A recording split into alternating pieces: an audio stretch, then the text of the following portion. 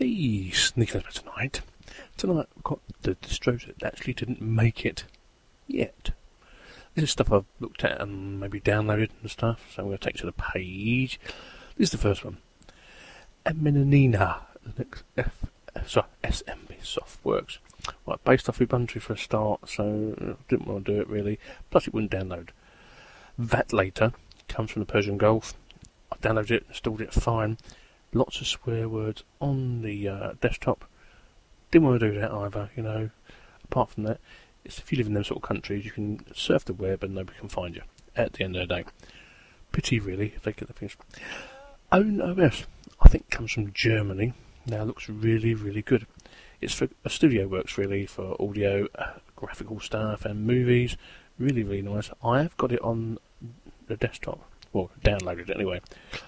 But I've just not got around to doing it yet because it's a big old DVD. Metamorphose Linux 2.0 was another one. Now this one I really like the look of, but a patchy download. When I did get to download it, it just wouldn't load. Bad text sum. No good. Really, really, really pity. But maybe another time. You never know. So next one, Ubuntu Electronics Remix. Right, Ubuntu with loads of electronic stuff. Really good if you're into that sort of stuff. But it's only aimed at a few people, really, so I didn't really want to do that.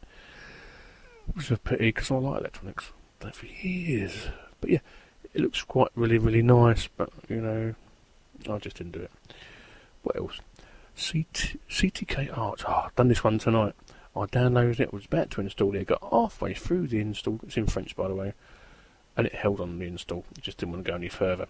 So I might try that again. I may not. But time is the essence here. It's only 24 hours in a day. So I don't know what to do. But it looked really good. What a pity. What a real pity. That's live CD too. Now the last one is Pipsqueak Linux. Or Pipsqueak. It's just command line stuff, really. Now I thought, would you really want to see this? Not really. Because you'd be all quite bored with tech stuff. I don't know. If you want me to do it, I'll do it. Ain't no big deal.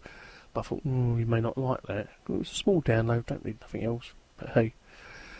Yeah. But that's the stuff that didn't actually make it this month or the past couple of months. I've got loads of others that I've looked at, I've tried to download and I didn't do it, or and stuff like that. There's so much Linux stuff out there, it's unbelievable. I mean, if I went through my list, there's probably about 60 to 70 I've not even looked at yet. But hey, I'll get round to it. Sneaky Linux out.